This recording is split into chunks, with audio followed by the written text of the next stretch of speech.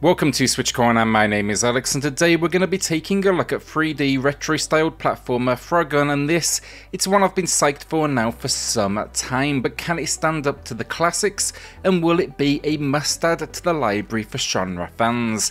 Well, that's what I'm here to find out, so hit subscribe, join us here for reviews and deals near daily, and let's get started.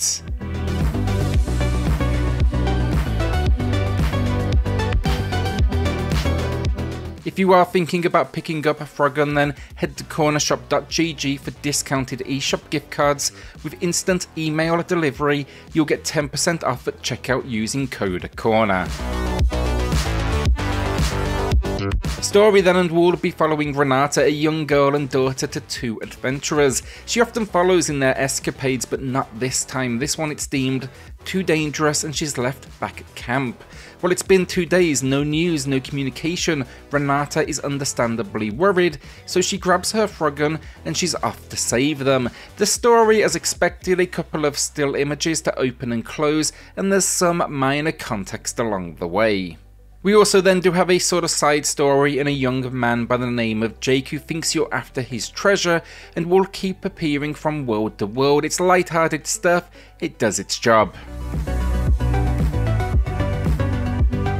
Gameplay then, and what we have here is an extremely simplistic platformer. We have the Frogun and jump. That is 2 buttons in total. The Frogun, it achieves many things, but it's designed to be automatic, whether that's sucking up an enemy and using them as ammo, pulling you towards an object, or even pulling items around in this world. Starts relatively simple as well gameplay wise, but I do want to give a warning immediately. Things get challenging with this one towards the end game, whether that's lava locations or even beehives. It demands you to maximize its simplistic moveset, and sadly, that moveset is also my biggest issue with the game. The controls, I would describe them as temperamental at best. It has auto-lock for the gun, which is designed to help, but so often it leads to frustration as you can't quite pinpoint the target you need, or it latches onto the incorrect item, like think a wall, it sends you flying towards it and boom, insta-death, you fall to that ground. It's going to be back then to the last checkpoint. With perseverance, you will get there. It's going to take time though, and I would highly suggest here, make strategic use of the aim ability as well. By the last few stages though, I rarely felt like it was skill that really got me through rather than luck.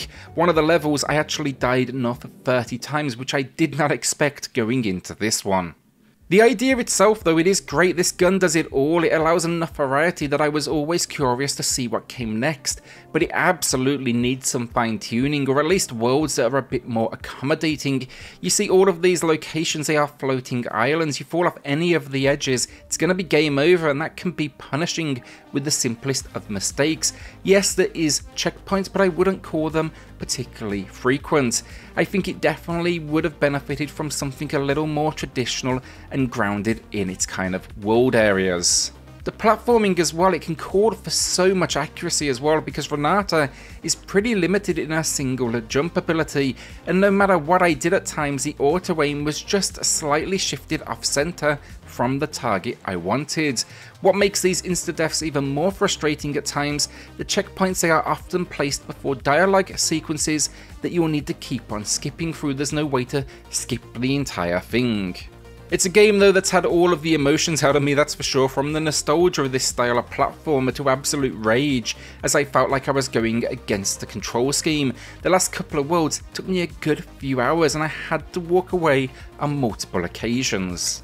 Another annoyance then with the controls I found as well. Yes, the Frogun interacts with enemies and it's fun picking them up, firing them at each other, but eventually some enemies are too strong, so you'll actually be pulled in towards them. In fact, you'll use them often as mid-air platforms towards the end of the game for some particularly brutal moments. The problem I have though is the game gives no indication of what the reaction will be, so every time I met a new enemy, I basically had to go through trial and error and try to figure it out for myself.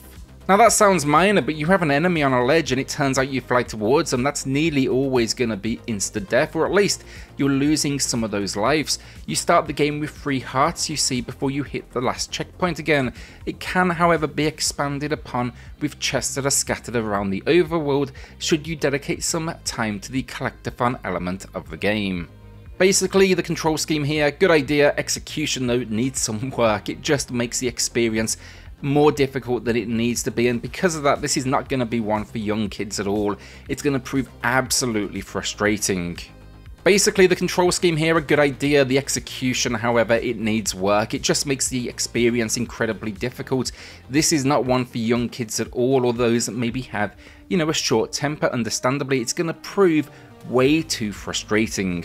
You mix that then with the camera as well, and these worlds are pretty small. It leads to some incredibly awkward angles and clipping. And yeah, it is expected of the genre, do not get me wrong, but the level design, these areas, it didn't really do Frogun any favours.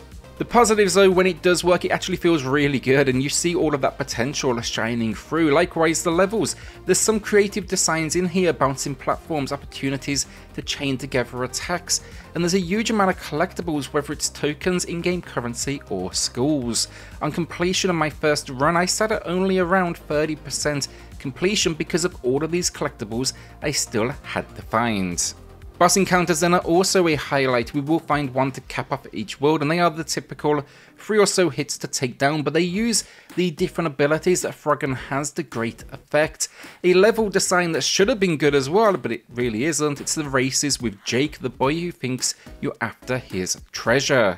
It turns out these are basically a nightmare. For some reason you cannot touch him else you take damage, so it's a frustrating mix of standing behind him waiting for enough clearance to overtake, and these pathways are often too small. Either that or he's jumping in from the edge of the screen and hitting you with really little you can do. I have no idea why I can't touch him. It is such a strange idea, but it makes what should have been almost think a mini speedrun mode absolutely painful. Finally then, I did see a number of bugs in the game. The first boss encounter, they got stuck in the ice. Fortunately though, I could still attack them. There's a flying one then as well. I had to repeat this one maybe 10 times because they kept getting stuck on the edge of the wall and they wouldn't get back in sync with their animation. So basically I was soft locked into the game with no option but to quit out. There was also then a moment when a particular jump killed me randomly in midair. I had to keep on trying that over and over, and the game on occasion suffers from frame rate drops to around 20 frames per second. It's averaging for the remainder of the experience 30, but this game, there's no question, it absolutely should be locked. Options wise then, outside of all of the collectibles and a few unlockable options, you can add a speedrun mode as well. Visually then, I love it. The throwback is spot on here, and along the way we get a simple collectible in hats. I rocked the Viking for my journey, but I do think it's spot on, from the idle animations to the simple enemy movement patterns. Though you will occasionally see enemies randomly teleport, I'll put that out there, but it seems that's when they first come onto screen. They maybe have to get themselves back in sync. I think they absolutely delivered on the era though here, and I particularly like the variety from world to world, though it's all pretty stereotypical. You know, think the lava location, the grassy fields, the caves. They're not things we haven't seen before, but they are done well. We even then get a few filter options should you want think that CRT look. Audio then, keeping it quick. Enemies and pickups have repetitive sounds, you would expect they do their job. Renata gets somewhat annoying with the sounds, dialogue snippets over and over. You don't really need to hear the deaf one over and over again, and trust me, you will be. Enemies, same thing, they have a few audio cues as well. The winner though in audio, it's the soundtrack. It's got a chiptune-like style. I absolutely loved it. It keeps things nice and varied throughout. It goes all over the place, from the intense to the more fun and playful, and I really did enjoy it from beginning to end. Frogun then is an interesting one. Opening the game, it's enjoyable enough. The green fields, it's kind of like a little bit more chill, but you can identify some of its quirks in the way the world's reacting to you, but also that auto-target system. It can be turned on and off. Definitely wouldn't suggest turning it off. But then the game continues to dial up the difficulty, and for me, it was somewhat behind the flexibility the controls give you. You know, the controls just are not up to some of the things it's really asking you to do. Because of that, it's going to prove incredibly challenging for many as it stands. I can only recommend this to those that are willing to push against it. Not only, you know, difficult scenarios, but a control scheme that's often going to feel like almost luck had you overcoming a particular moment instead of your personal, you know, skill level and growth. The funny thing is though, in the end, I felt accomplished reaching the end game. It's just lacking fine tuning. You'll no doubt as well encounter a few bugs along this journey. With that in mind, I'm going with an average of 5 out of 10. It all works, just not necessarily as well as it should, but it's no doubt going to appeal to a very specific type of player out there that is somewhat willing to push themselves to the very limit of what a control scheme can deliver. I ended up, as I said, finding the entertainment in the challenge. I just don't think it's going to be for everyone, and perhaps for many it'd be a good option to go for something that's a little bit more modern. Will you be adding this one to the library then, or holding onto that cache? Let me know in the comments down below. With that then, like, hit subscribe, join us here on SwitchCorner for reviews and deals near daily, and I'll see you all on the next video. Thanks everyone.